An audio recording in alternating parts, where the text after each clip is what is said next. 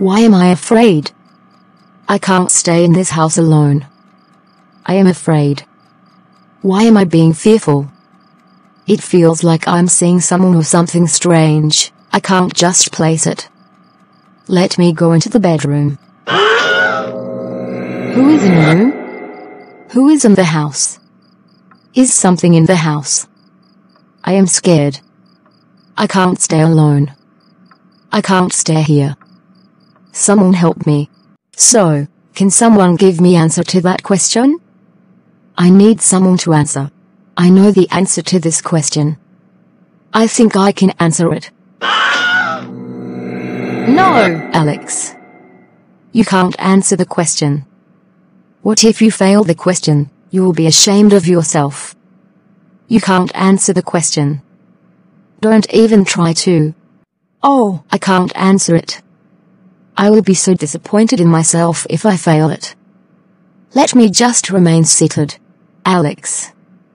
Do you want to give me an answer? No, ma'am. I don't know the answer. Alex. Why are you being scared and fearful? You could have easily answered that question and got the bonus mark from your teacher. You are just being scared for nothing. And what you refused to say out was the right answer. Alex. You did the right thing. You shouldn't regret it all. You need to learn to save yourself from embarrassment. I could have just speak out. This fear is getting the best of me. I am tired. Today is my project defense day. I'm scared. I pray I pass this exam and project defense. Lord, please pity me. Alex. How do you want to confront the judges? How will you speak up in front of those people? Don't you know that those people are highly intellectual? There is nothing you want to say that will impress them. You can't pass this exam in defense. Just take your mind off it. I know I can't do it. I can't do it. I am scared to even face the judges. I am not as intellectual as them. I am not even the best in class, and I don't have the confidence. There is no miracle that can happen. What will I even say? Where will I start from? I have failed this already. Why are you trying to embarrass yourself? You can't do it. You are in front of so many people. You can't face them. Just accept failure. I am sorry, I can't do this. I've forgotten what I wanted to say. Come on. You can do it. Face your fears. You will do it. I am sorry, I can't. I have failed again. What have I done to myself?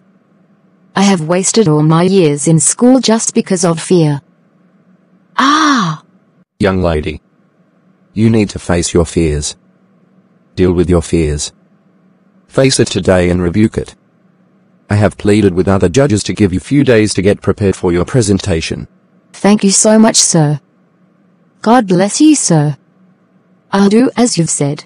Hello, welcome back here from my life's short story. This is me, Alex. I was a victim of fear and low self-esteem. I had problems staying alone in a place. I couldn't face crowd or people to express myself. I used to doubt myself. I became hopeless. I didn't even believe in miracles at some point. I was a faithless Christian. I have overcome fear. I am free now. And I've discovered that so many people are living under fear. They are still unable to face their fears. Now, let's talk about fear. What is fear? The word fear appears 356 times in the Amplified Bible. The word afraid appears 167 times, and the phrases do not fear, fear not, or be not afraid appears 71 times. The frequency of these phrases shows us that everyday life will present circumstances and situations which can generate fear, doubt, worry, and unbelief. The word faith appears 346 times in the Amplified Bible. Christians must choose to live by faith. Let's examine the differences between faith and fear. What is faith? Faith is a belief and trust in God, His Word, the Bible, and Jesus Christ. Faith in God equips and empowers us to succeed and prosper. Faith comes from God. He chooses and calls us into a relationship with Him. Faith in God is demonstrated and activated by the words we speak, words that are in agreement with God's Word. Faith in God is fueled by unconditional love, compassion, and a willingness to serve others and put their needs before our own. Faith in God will cancel out, overcome, and conquer fear, and it will always defeat Satan. Faith in God and His Word will set us free from bondage, guilt, and condemnation. Faith in God gives us courage, confidence, and expectant hope. Faith in God leads to our salvation, victory, and eternal life in heaven. So faith comes by hearing what is told, and what is heard comes by the preaching of the message that came from the lips of Christ, the Messiah Himself, Romans 10:17. Now faith is the assurance, the confirmation, the title deed of the things we hope for, being the proof of things we do not see and the conviction of their reality. Faith perceiving as real fact what is not revealed to the senses. Hebrews 11:1. Fear is a doubt and unbelief in God and in His Word. Belief in the lies of Satan. A state of dread, uneasiness, worry or anxiousness. Fear is faith in reverse or faith contaminated. Fear is when we believe our circumstances are bigger than God. Fear equips and empowers us to fail. It paralyzes us and causes us to make poor decisions and choices. Fear works like a magnet and attracts or draws the very things we fear the most. Fear comes from Satan. It is a demonic spirit, not an emotion or feeling. Fear is demonstrated and activated by the words we speak. Words that are in agreement with Satan's lies and that ultimately lead to spiritual and physical destruction, even death. Fear is fueled by our negative emotions, selfishness, anger, hurt, despair, greed, envy, jealousy, and insecurity. Fear is overcome by faith in God, His Word, and walking in integrity and faithfulness to the Word of God.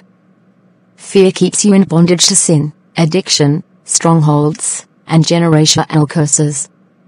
Fear produces despair and hopelessness. Constant prolonged fear leads to spiritual and physical death, destruction, and eternal torment in hell. Fear tries the belief that God does not really love us and that God's promises are not true. Fear is based in selfishness and is an expression of our desire to preserve or protect self. Fear gives Satan power and opens the door for him to operate in your life. Fear destroys our confidence while faith builds it up. Fear brings worry, torment, and unrest while faith brings peace and contentment. For the thing which I greatly fear comes upon me, and that of which I am afraid befalls me. Job 3:25. For God did not give us a spirit of timidity, of cowardice, of craven and cringing and fawning fear, but He has given us a spirit of power and of love and of calm and well-balanced mind and discipline and self-control. 2 Timothy 4:7. Now, this is how to overcome fear. Read, study, meditate on the Word of God and trust in God and His Word. Remember who you are and whose you are. Examine yourself. Learn where your fear comes from. Identify what you are afraid of. Ask the Holy Spirit to help you. Listen to His voice and be quick to obey His promptings. Encourage yourself. Be courageous and bold. Remember, the battle has already been won. Refuse to speak curses over your life. In every situation, look beyond the surface and discern the presence of spiritual warfare. Put on the whole armor of God, which is the Word of God. Use God's Word against Satan. Speak and say the Word out loud and remember, thinking it is not enough. Walk in the strength and power of the Spirit of God and walk in love. Decide that you are going to live by faith and apply the Word to your everyday life no matter what. Recite these Bible verses after me, and endeavor to read them every day.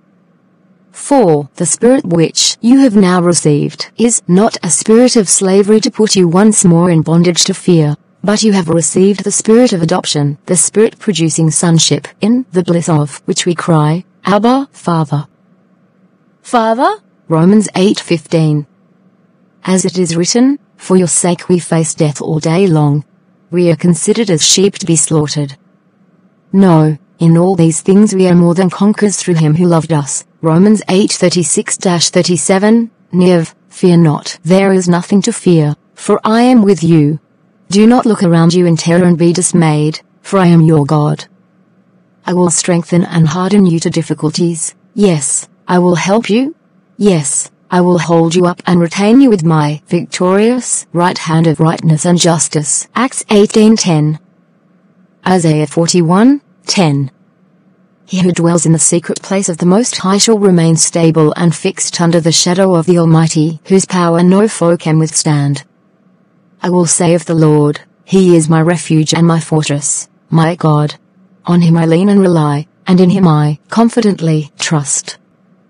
Psalms 91:1-2, Amp. Yes, though I walk through the deep, sunless valley of the shadow of death, I will fear or dread no evil, for you are with me. Your rod to protect and your staff to guide, they comfort me. Psalms 23:4. Elisha answered, fear not.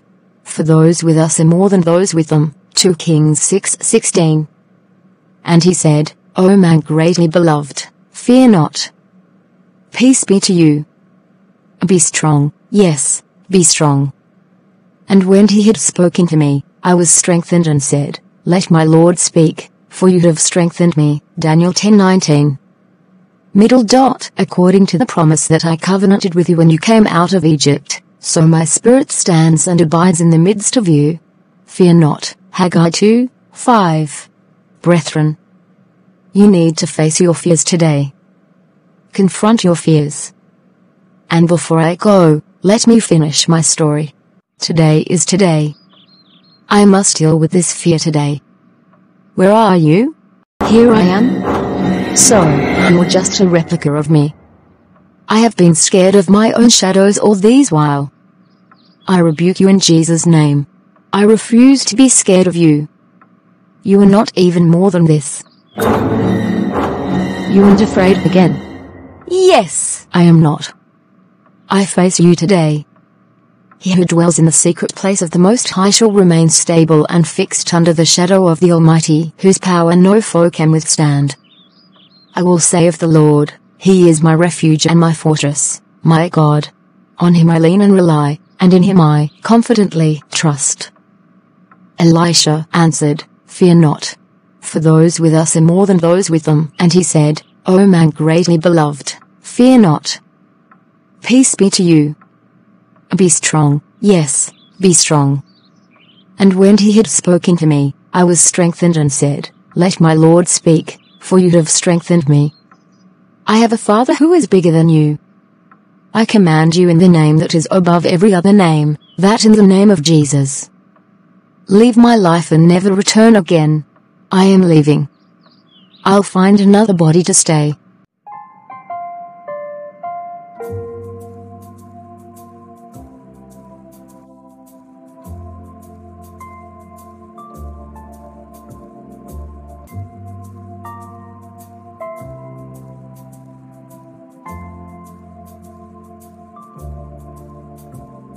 This is beautiful. You've done so well. I am proud of you. I passed my exams and my project, and an automatic employment after my internship program. Thank you, Jesus. Thank you, Jesus. There's nothing impossible for you to do. And here I am today, in my own office. I have been able to achieve too much with my confidence and faith in God. The spirit of fear is always looking for a body to stay. Do not allow yourself to be a habitat for the spirit of fear. Take charge now. Bye.